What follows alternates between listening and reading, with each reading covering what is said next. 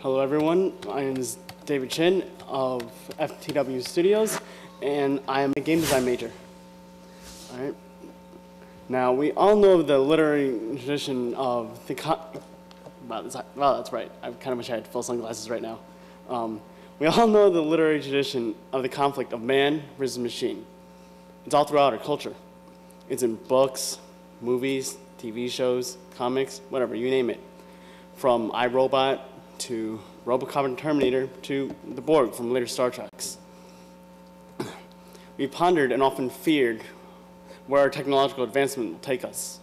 And we'll have to wonder, how much does our dependence on that technology separate us from that which is most precious to us, our humanity?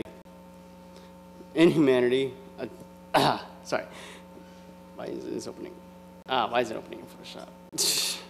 Sorry. In humanity,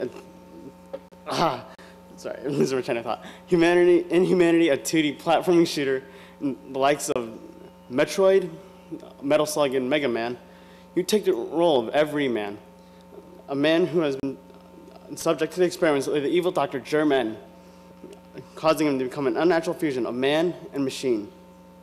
You struggle with what you have become and must use your newfound technological abilities while hanging on to the last remnants of your human self.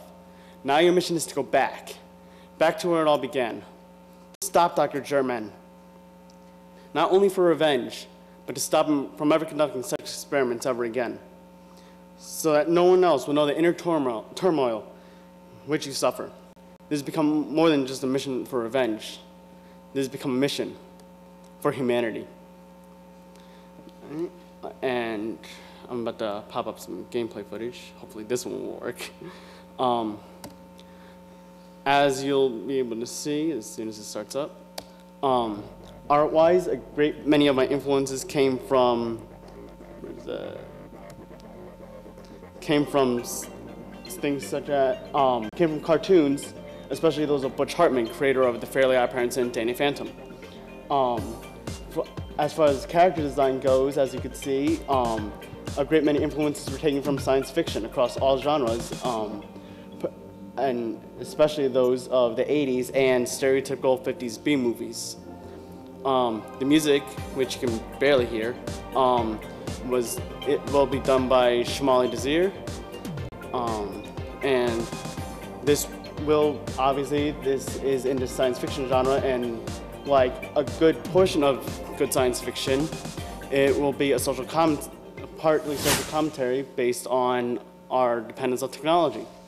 And as you can read there, the fight for humanity starts May 2010.